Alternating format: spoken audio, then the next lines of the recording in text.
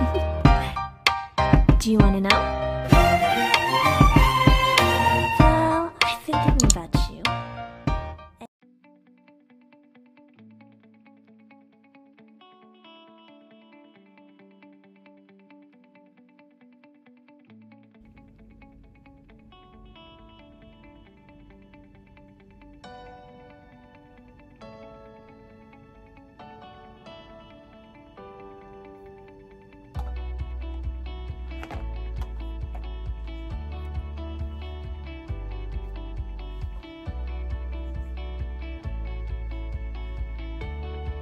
Hi guys, it's Angela and welcome back to my channel. So for today's video is, ang gagawin ko naman is ang aking skincare routine. So ito, dito nakalagay yung aking mga ginagamit sa mukha and kung paano ko natitreat yung mga pimples ko. So please keep on watching. So magpo-post ako dito or dito ng dati kong mukha nung sobrang grabe yung acne ko, yung mga pimples ko sa mukha. So ayan, mapagko-compare nyo naman na medyo hindi na siya ganong kalala. Meron pa akong mga pimple marks dito and dito na hindi pa nawawala. So ayun, papakita ko sa inyo yung mga ginagamit ko. So ayan, itong kit na to, nabili ko lang siya dyan sa labas ng bahay namin. For 10 dirhams ang cute niya. So kulay pink siya and yung print niya para siyang mermaid print yan. Tapos nagre-reflect yung kulay niya, nag-iba yung kulay niya. Ang cute lang niya.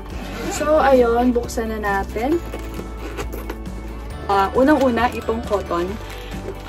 Syempre hindi mawawala ang cotton dahil may mga toner tayo, 'di ba? Tapos kung ano ng mga pinapahid sa mukha, mga astringent, mga ganyan. So ito, mas prefer ko tong ganitong cotton kesa sa ganito. Nilagay ko siya sa bote kasi para mas organize siya. Ayan.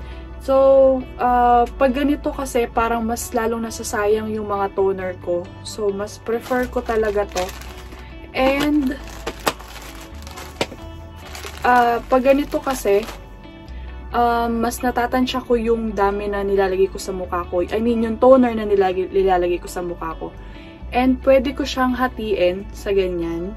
And kung gusto kong ibabad yung toner, pwede kong gawin ganon. So, kasi kabilaan yung pimples ko. Ayan, dito sa part na to and dito. So, gusto kong ibabad yung toner na ginagamit ko. Kaya, pwede ko siyang paghiwalayin tulad ng ganito. So, ayun. And next naman natin, syempre mag-i-start ako sa sabon. Ang sabon na gamit ko is itong Omni White Soap. Ayan. Made in Japan siya. And ang nagtitinda talaga nito is yung jowaers ko. Yeah. So, ayun. Kung gusto nyo umorder, this is from JC Premier. Ayan. Omni White JC Premier. So, nagbebenta siya. Message lang kayo sa akin kung gusto nyo bumili. And maganda siya papaputi and for pimples para mawala yung mga pimple marks. And may isa pa akong ginagamit na sabon which is yung Maxi-peel na exfoliating soap.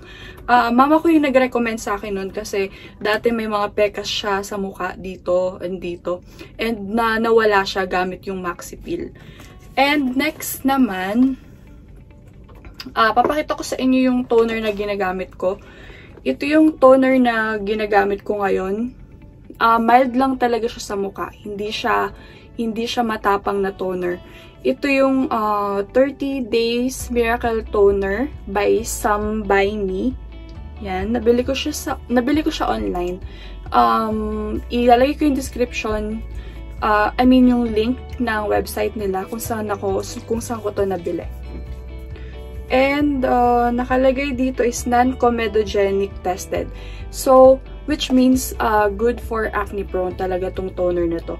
And skin exfoliating ingredients with functionality approved by KFDA and low pH toner. So, sinabi ko nga, mild lang siya. So, maganda.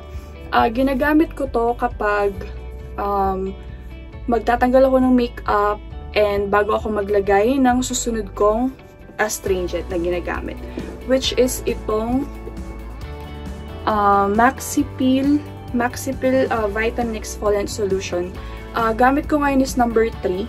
Kasi sabi ng mama ko, number 3 daw muna yung gamitin ko dahil nga medyo hindi naman maraming pimples, pero kasi 5 pataas yung pimples ko, or basta 5 pataas na pimples, kailangan gumamit ka ng number 3 na solution ng Maxi-peel. Kung mild lang naman, kung medyo akala mo mga blackheads lang, okay na yung number 1. Pero sa akin, sa case ko, number 3 yung gamit ko. So, ayun. Ano kasi to hindi siya nagpipil. Nakalagay dun sa box niya is no peeling effect. So, maganda siya. So, kahit mag-makeup ako, patungan ko ng makeup yung mukha ko, hindi parang nababakbak yung mukha ba. Hindi tulad ng mga ibang, ang tawag doon? Mga ibang exfoliating na set. Tulad ng mga Brilliant Rejuvenating set, mga ano pa ba, mga Rix Rejuvenating set, mga ganon. Tinry ko na kasi yun, and nagbabalat talaga yung mukha ko, which is ayoko. Kapag nagme-makeup ako, parang nababakbak yung mukha ko. And meron ako ditong acne lotion, dalawa siya. Actually, 3 to. Binili ng mama ko to and pinadala sa akin dito sa Dubai. Nabili ko siya sa Derm Care. Galing siyang Derm Care. And nakalagay dito is tea tree oil and acne antibiotic. Kapag meron akong bagong pimples or patubong pimples, kukuha lang ako ng cotton and idadab ko siya dito. Parang spot treatment lang, ganun. And ano ba? Ginagamit ko lang siya every morning and evening. Tapos yun. And next naman na nandito sa kit ko is itong benzoyl peroxide. So, ang brand niya is Benzac AC. Yan. 5% and water-based gel to. Parang acne spot treatment din siya.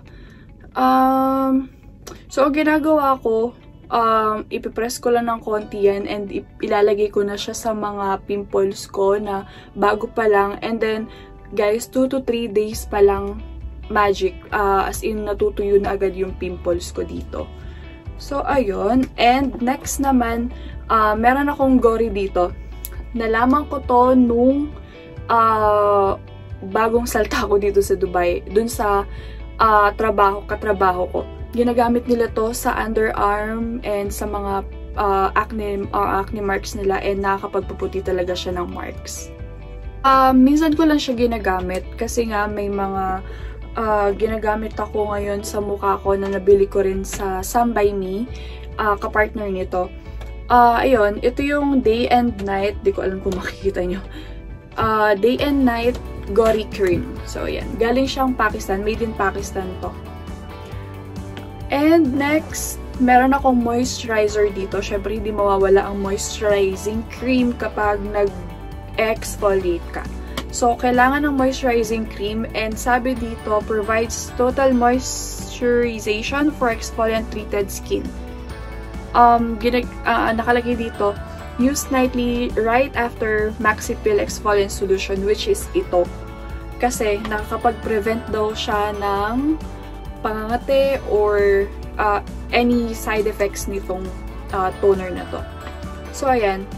Maxi-peel Moisturizing Cream. Medyo paubos na siya. Ayan. And next naman is kapartner nitong toner na to, which is itong mga to. Ayan. Ayan. Ito yung kasalukuyang ginagamit ko ngayon, and ito yung binili ko lang kasi siya as ganito. May mas malaki dito, kaya lang mas prefer ko yung ganitong kaliit kasi kapag malalaki yung binibili ko, tulad dati, malalaki yung binibili ko and grabe yung paglalagay ko sa mukha ko, hindi ko nakokontrol na madami pala yung nalalagay ko. So, ganito lang muna yung mga binili ko, and travel size siya, so pwede ko siyang ilagay kahit sa mga maliliit na bag, ganun. So, ayun, ito yung cream na ginagamit ko after ko mag-toner. Ito yung 30 Days Miracle Cream by Some By Me din. Sambay mi rin yung tutak niya. Made from Korea. Meron siyang Real T3 10,000 ppm. And this is for skin barrier, repairing, and calming. So, ayan. Dito, sa isang ganito, sa isang tube na to is 20 grams lang siya. And tumagal siya sa akin ng isang buwan. Ganito. So, tipid talaga siya. So, meron pa akong isang hindi pa nagagamit. Pag hindi pa siya nagagamit, meron siyang seal na ganito. And, ito naman, ito yung gamit kong serum ngayon, which is the 30 Days Miracle Serum. Meron din siyang Real T3 10,000 ppm and manufactured by Sambay mi din, made from Korea. So, ayan, nakalagay dito, please shake the product before use. And, sa isang bote na to is merong 10 ml. And, hanggang ngayon, itong isang to is hindi pa siya nauubos. Ayan, may konti pa siya. May konti pa siya. And umabot siya sa akin ng halos isang buwan na. Oo, lagpas isang buwan na to. Ayan, meron pa siya. Madami pa to. Para siyang may mga glitter sa loob. Ayan.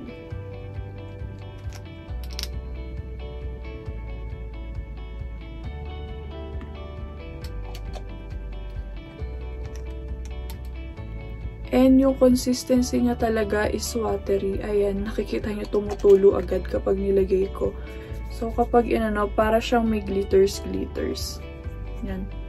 And yung amoy niya, amoy medyo T3 talaga yung amoy niya. And mild lang siya. So, yun na nga guys, na-share ko na sa inyo yung aking mga skincare and yung aking skincare routine. So, hindi ko sinasabi or hindi ko sinasuggest sa inyo to dahil nag-work sa akin is mag-work na rin sa inyo. May pagkakaiba-iba tayo ng skin type. So, better na magpa-consult pa rin kayo sa dermatologist. Thank you for watching this video, guys. Please like and subscribe to my channel and hit the bell button below para updated ka sa mga bago kong videos. Thank you! Bye-bye!